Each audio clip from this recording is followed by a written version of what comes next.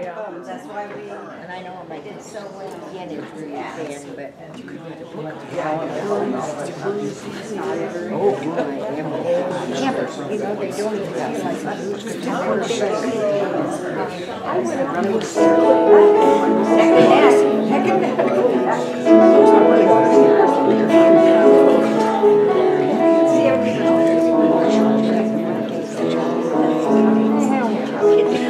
that's it. Like a year's break at least.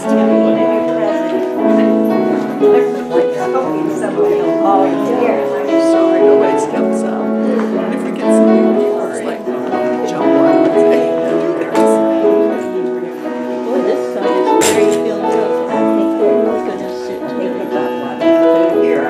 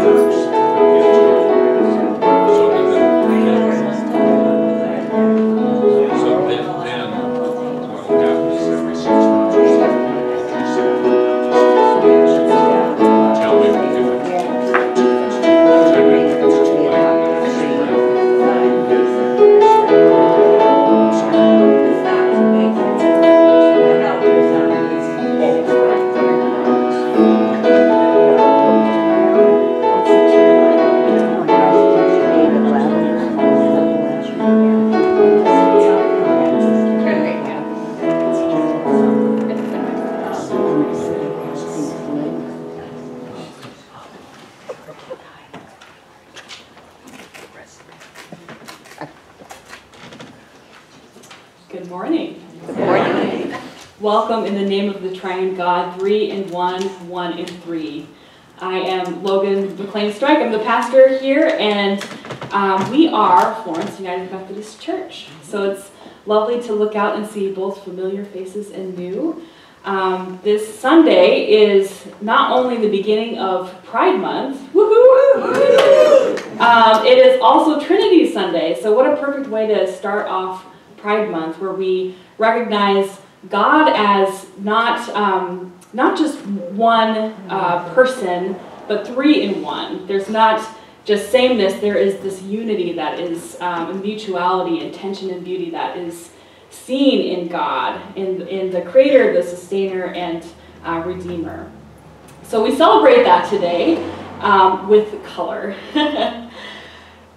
And as we step into our worship today, just one quick announcement. We have, at the top of the month, we normally celebrate communion together, and we also do a coffee hour. So I could use a little bit of help setting the coffee, cleaning up, and that sort of thing. So I'd ask if you have a little bit of extra time, please lend your hand as you're able.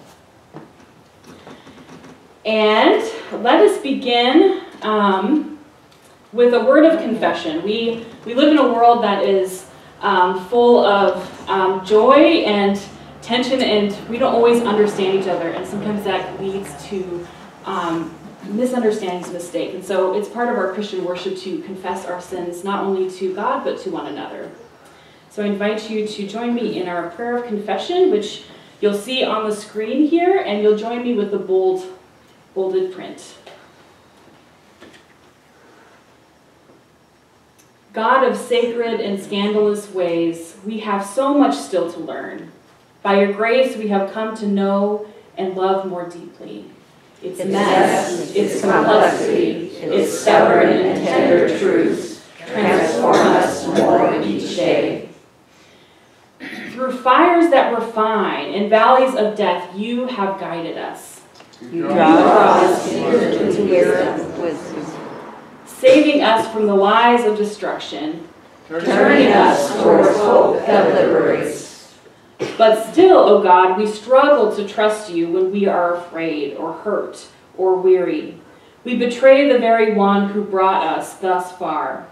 We confess we still shame Jesus, even when he turns over tables. Search our hearts, O God, and transform the fear that lies within us. Meet us there with your good news that sets the captives free. Forgive us from the harm we have done as we seek to harm no more.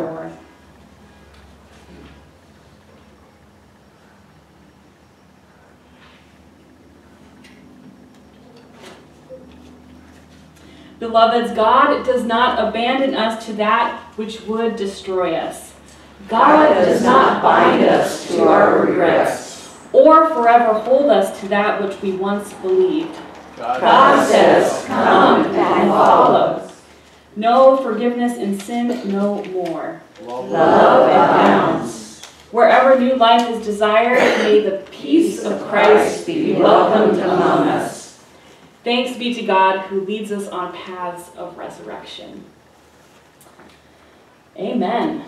All right, our opening song is Come Let Us Dream. It's number 3157 in your green hymnals. It should be in your pews if you want to look at the tune. It is set to an English folk tune. So if it's new to you, just let the melody lift you along and the words speak to your soul.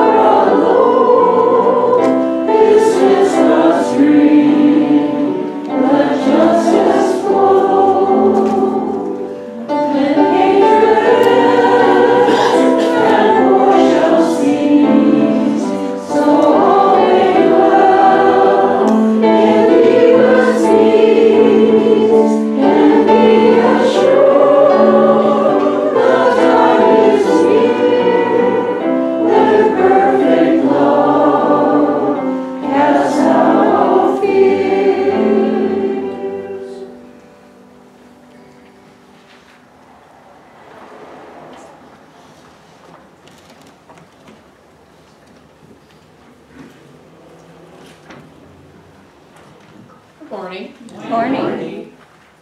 Today's scripture passage is from the book of Genesis, chapter 1, verse 1 through chapter 2, verse 4. And I'm going to be reading from the New Revised Standard Version about the 6 days of creation. And to me, this is one of the most beautiful and poetic passages of the entire Bible. In the beginning, when God created the heavens and the earth was formless, void, and darkness covered the face of the deep, while a wind from God swept over the face of the waters. Then God said, "Let there be light," and there was light. And God saw that the light was good, and God separated the light from the darkness. God called the light day, and the darkness he called night. And there was evening, and there was morning, the first day.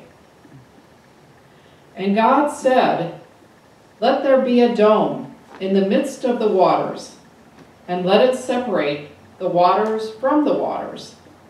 So God made the dome and separated the waters that were under the dome from the waters that were above the dome, and it was so. God called the dome sky, and there was evening and there was morning, the second day. And God said, "Let the waters under the sky be gathered together into one place, and let the dry land appear." And it was so. God called the dry land earth, and the waters that were gathered together he called seas. And God saw that it was good. Then God said, "Let the earth put forth vegetation, plants yielding seed, and fruit trees of every kind on earth that bear fruit with seed in it." And it was so. The earth brought forth vegetation, plants yielding seed of every kind, and trees of every kind bearing fruit with the seed in it. And God saw that it was good. And there was evening, and there was morning, the third day. And God said, "Let there be lights in the dome of the sky, to separate the day from the night, and let them be for signs and for seasons and for days and years. And let them be lights in the dome of the sky to give light upon the earth." And it was so. God made the two great lights, the greater light to rule the day, and the lesser light to rule the night, and the stars. God set them in the dome of the sky to give light upon the earth, to rule over the day and over the night, and to separate the light from the darkness.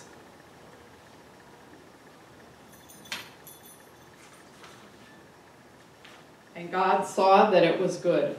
And there was evening, and there was morning, the fourth day.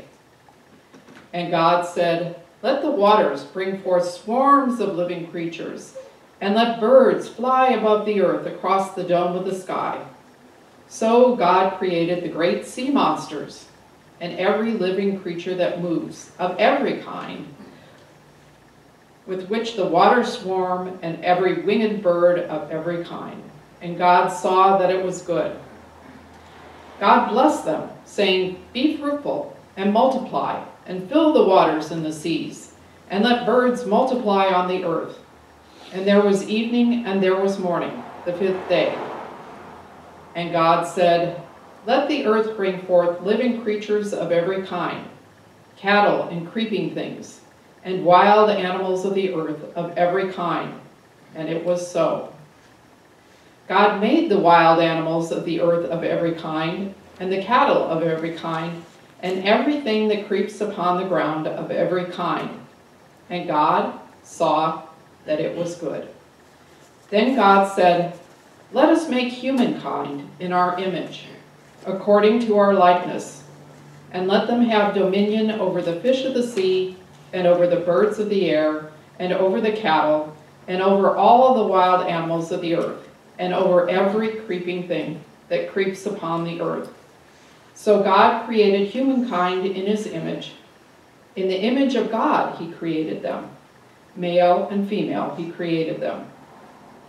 God blessed them, and God said to them, "Be fruitful and multiply, and fill the earth and subdue it, and have dominion over the fish of the sea, and over the birds of the air, and over every living thing that moves upon the earth." God said, "See, I have given you every plant yielding seed that is upon the face of the earth, and every tree with seed in its fruit.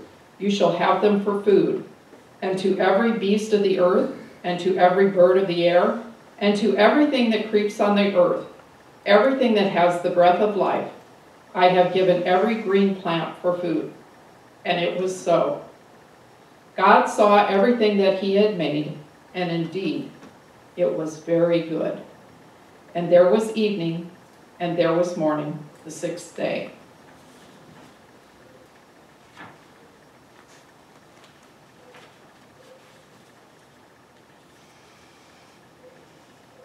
Thus the heavens and the earth were finished, and all their multitude. And on the seventh day, God finished the work that he had done, and he rested on the seventh day from all the work that he had done. So God blessed the seventh day and hallowed it, because on it God rested from all the work that he had done in creation. These are the generations of the heavens and the earth when they were created. Thanks be to God. Thanks be to God.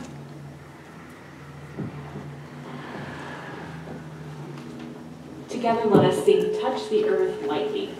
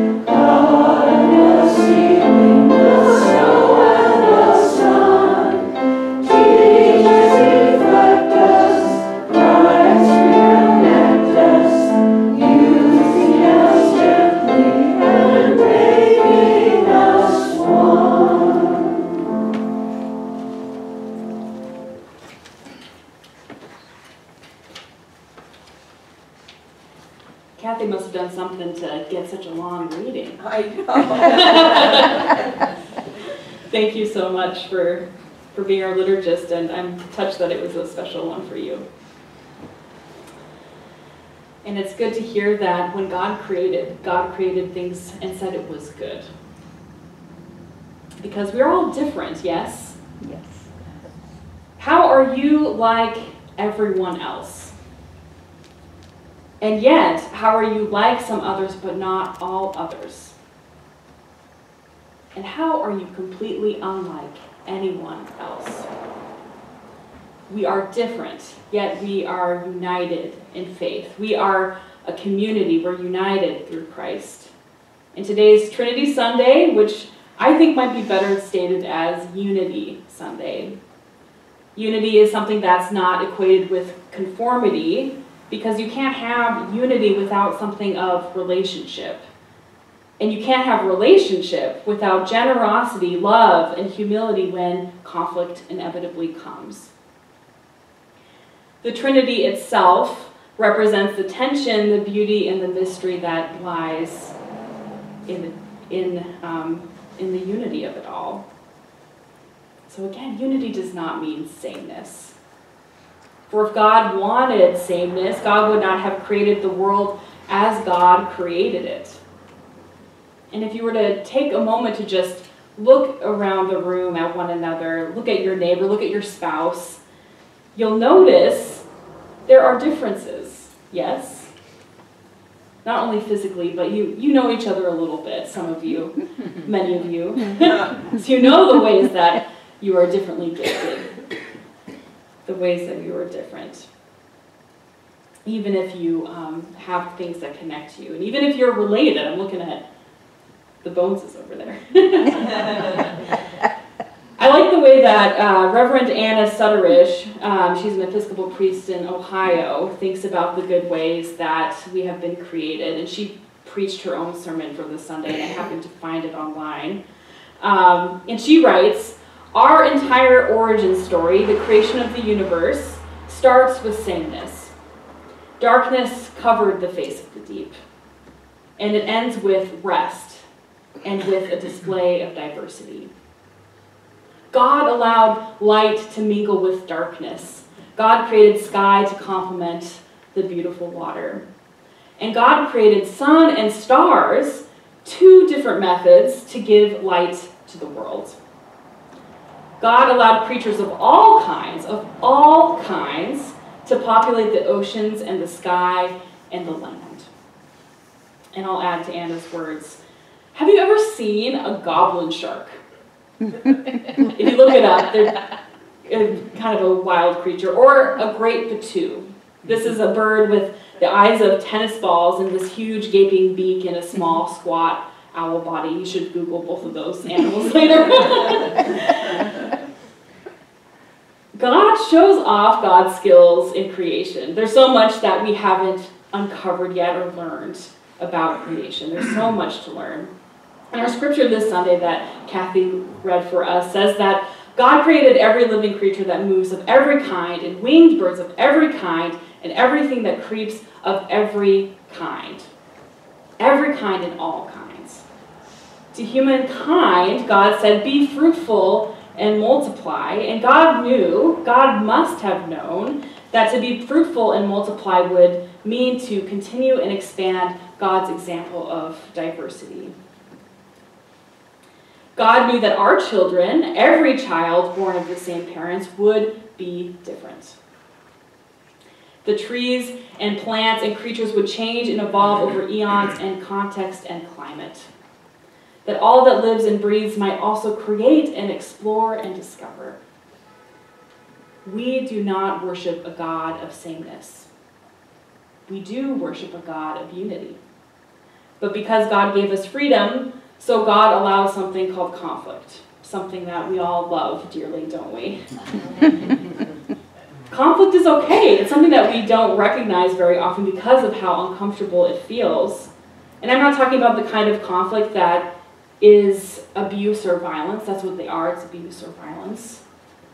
It's not that kind of healthy conflict that we engage with every day. I'm talking about the conflict that happens when you're close to the ones that you're loved and you're close to the people in your lives and you disagree about things like who to vote for or how to organize a meeting and execute a meeting, or maybe even whether or not to put pineapple on pizza.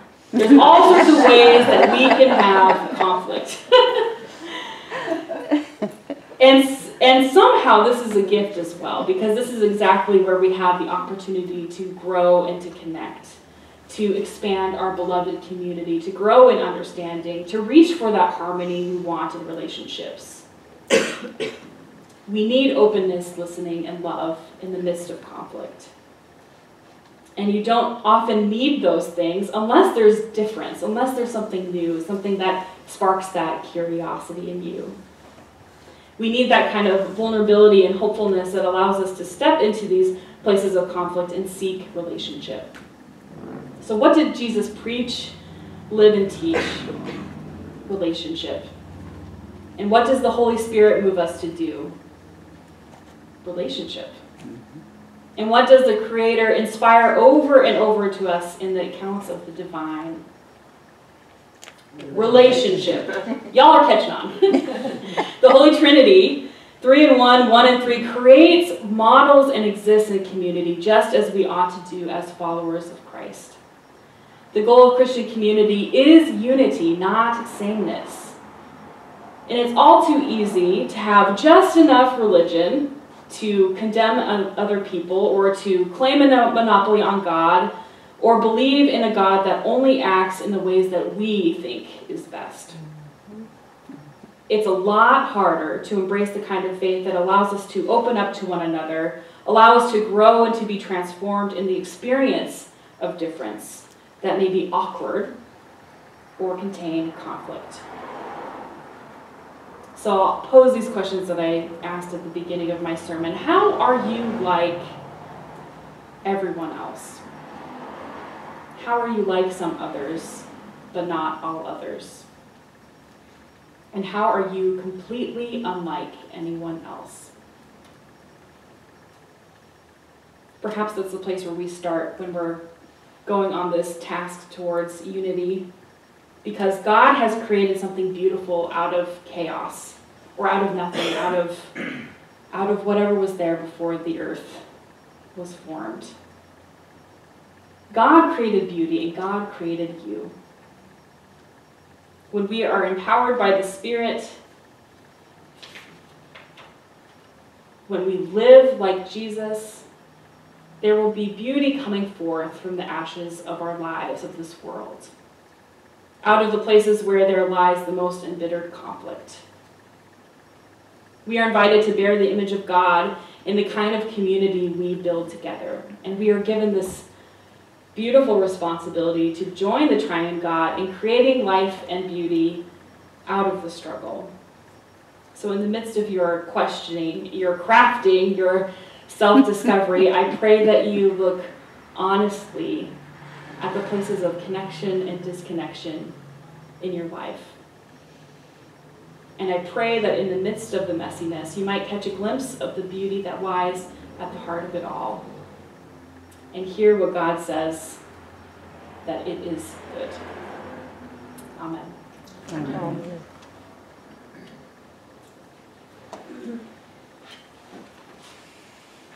Now we're going to sing a beloved song of our church, or I like to think it's beloved. It's a beloved of mine, I should say. There's a spirit of love in this place. 3148 in your green hymnals, and if it's new to you, just keep floating along with the tune.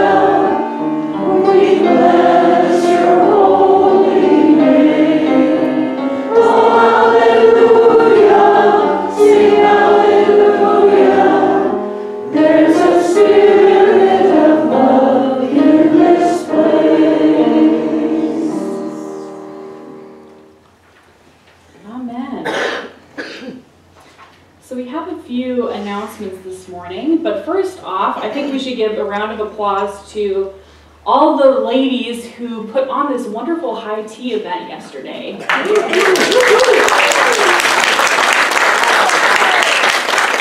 For those that weren't able to attend, Mike Bones was the MC of the event with the purse auction, and it was so much fun. Lots of amazing food and great company. So thank you all, ladies, for the hard work that you've done. I heard one number that we raised $2,000, and then I heard someone else say something else. So do we have a final tally? Yeah, we do. It's $2,823 after expenses. Whoa, wow.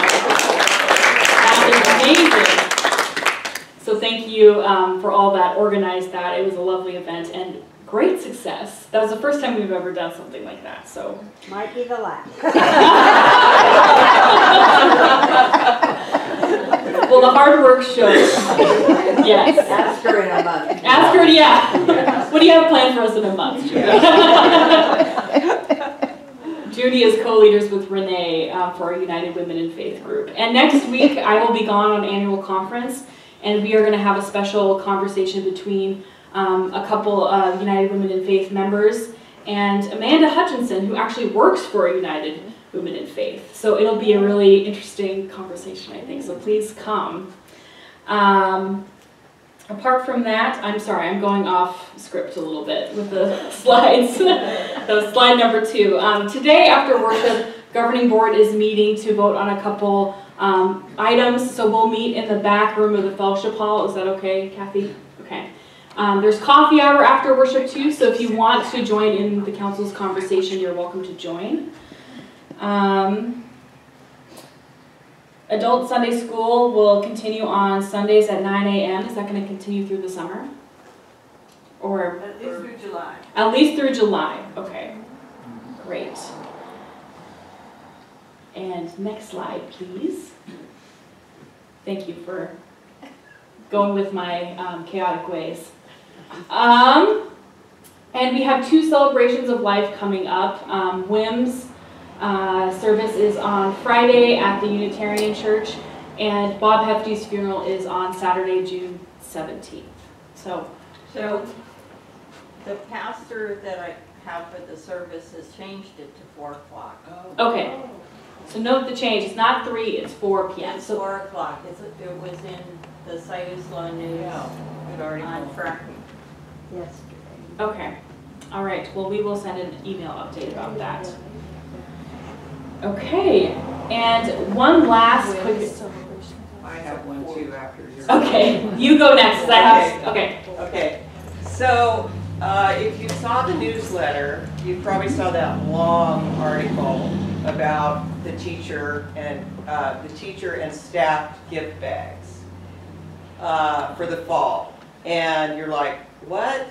Okay, school isn't even out yet, and we're talking about the gift bags. This is a great Anyway, I just want you to know that I've already talked to Sayusla and Mapleton, and we're going to have to do 280 bags this year. Wow. So it's gone from like 250 to 265, and now we're at 280. So I just want you to be thinking about some of your contacts, because a lot of you have lived here for a long time, and you may have somebody that you think, a store, a business owner, a community agency that might want to give to the teacher and staff bags. Actually, we had about 15 community partners last year. So that is awesome. And that just helps us give more to the teachers and staff. So I want you to start thinking about that, and I want you to also email me or call me so that I can go and bird dog people. All right. Okay, great. We have one final announcement. I want to invite Reverend Dr. Jennifer Yoakum up. She is new-ish to the Florence community. She's been here for about a year, but she has not wasted any time getting involved. So if you'll remember, about a month ago, there was a showing up of some neo-Nazis at the golf course to protest what was happening with Jason Wood's family-friendly event. And so Jennifer decided to act, and so she has found that it's important for us to be prepared. The folks that came said that they'd be back again, and so she has taken it upon herself to organize people and prepare them. So I will let you say more, but thank you, Jennifer. Thank you, Pastor Logan. I really appreciate the opportunity, and we're very grateful to have the opportunity to worship with you all this morning. I am with the United Church of Christ, and we're a sister congregation to the United Methodist. So it's that question you asked about how are we like each other and how are we just a little bit different? Well, we're just a little bit different, but there we go. So yeah, I was at that event. My wife was able to attend the event that Jason put on, and a very sweet song and story, been doing it for years, all of that. But this regional group got together, and what I had heard was that they were planning to protest, and I'm all in favor of protest.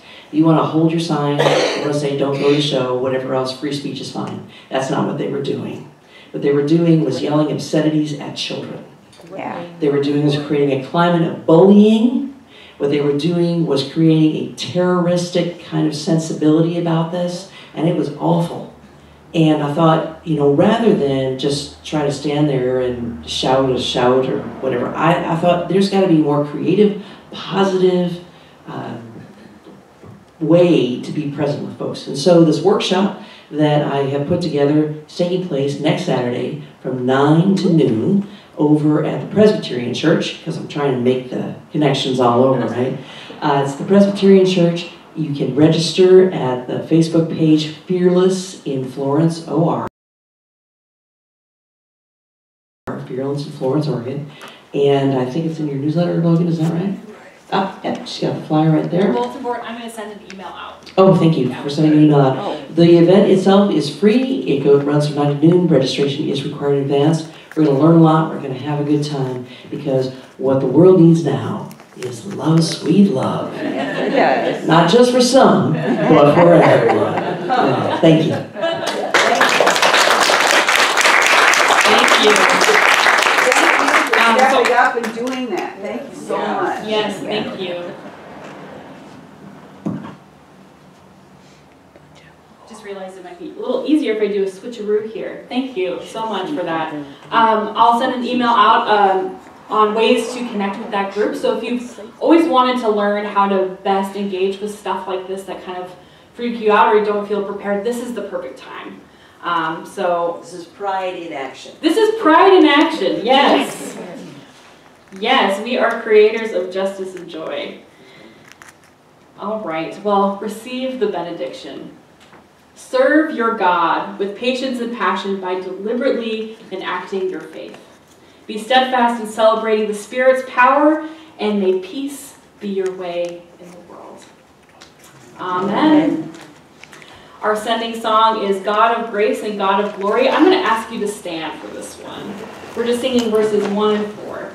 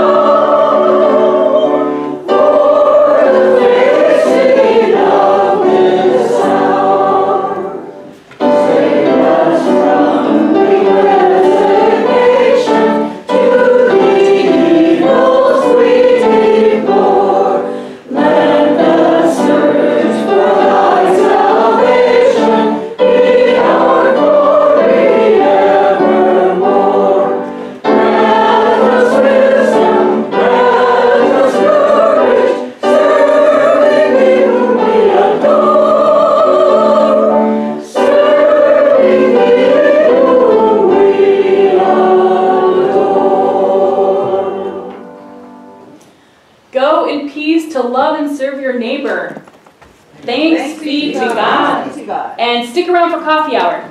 Some snacks. Happy birthday. Today's my birthday, too. What? No, I missed